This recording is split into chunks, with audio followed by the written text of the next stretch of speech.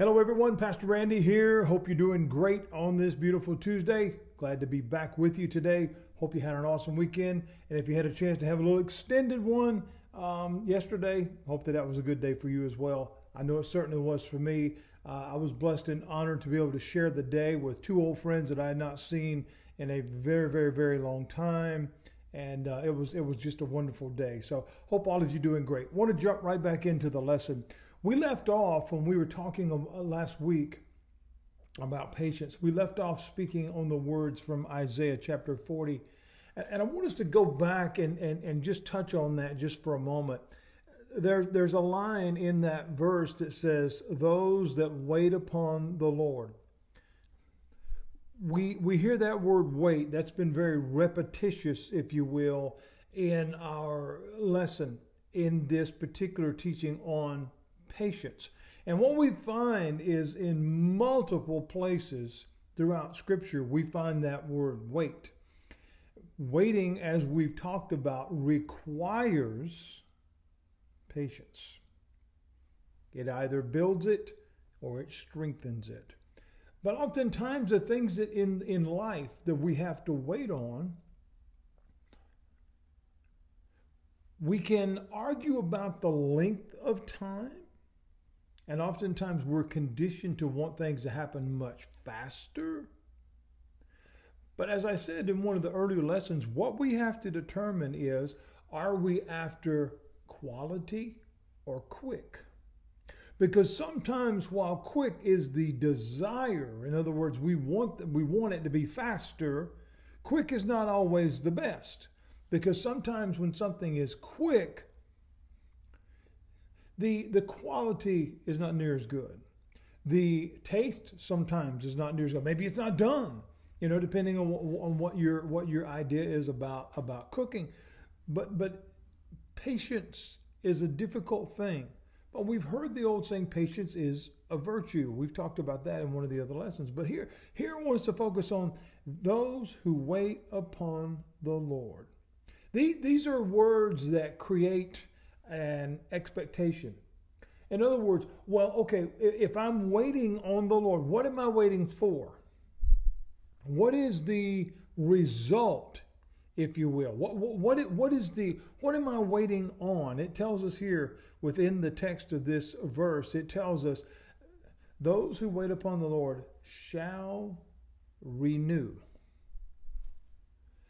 Have you ever felt like sometimes you just need to start over? Have you ever felt like sometimes the direction that you're going just needs a U-turn? You just need to go in another direction? Oftentimes in life, we've been the ones steering the ship. We've been the ones driving the car, flying the plane, whatever illustration we want to use as far as directional travel. And if we're honest, sometimes we've not always ended up in the best place. And depending on the longevity of your life, if you've gotten on past certain times like I have, and many in my era have, you look back and you realize, wow, didn't always make the best decisions. Didn't always do what was right. As we get older, we hopefully, prayerfully get a little wiser, and we begin to realize, I need to draw my directions and my wisdom and my guidance from somebody else, because it sure can't be me, because I obviously don't do a very good job of that. Those who wait upon the Lord shall renew, shall mount up with wings as eagles, shall run and not be weary, walk and not faint. What is that telling us? What is that saying to us? It is saying to all who will not just hear him, but will actually listen to what is being said. He's telling us here, I'll take care of you. I'll show you what to do. I will guide you in the right way. But you have to wait on my answer. And when you do, and you apply what it is that I've put before you, it'll change your life. Well, that makes sense, don't it? I mean, that's a practical application of things. What we miss sometimes is, okay, well, I'm waiting on the Lord. Everything's going to be great and perfect along the way. He didn't say that. He didn't say that at all. Just like when Jesus left the shore, he told the disciples, let us go into the other side. That was a proclamation that they were going to make it. Let us go. Not let us try. Let us go. However, as we've talked about many times here on this platform, as they got halfway across, the bottom fell out and things weren't going well. Those who wait upon the Lord, during the waiting, is it possible that things might not always go well? I would say it's not just possible. I would say it's probable. In other words, it's most likely going to happen. God is telling us, I've got you. But you have to trust that. And that requires waiting. We don't like doing that. We want it fixed right now. Because that's kind of what society and life in general has conditioned us to believe, is that the answer has to come instantaneous. We get so accustomed to, whether it's a search platform, Google or whoever it is that you use, or now with the advent of AI, you can plug in what it is that you're looking for, create this image or whatever, and in seconds it's there. Sometimes the answers of God don't come that way because we get quality with God rather than quick. And here what we find is, in the midst of the storm that may come, we can't give up. We gotta hold on.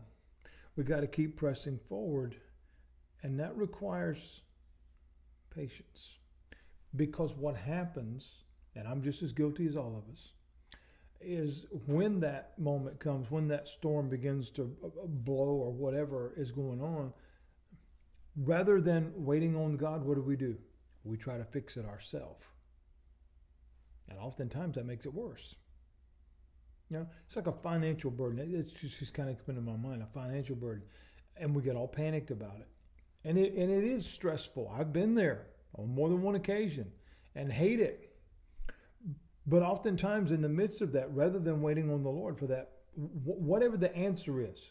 And again, I don't want to be like the guys on TV that, this is going to magically appear and, you're going to go, out to the mailboxes. There's going to be a surprise check there or this or that. And that's not to say that God can't do that. But waiting on the Lord. Well, I'm in this, so I'm going to run out and take care of this myself. I'm going to go take out a loan and get in more debt. Or I'm going to go do this or go do that or go sell something that's important. And we get all panicky and we don't take care of things in the proper way, and we actually end up making it worse. Those who wait upon the Lord shall renew.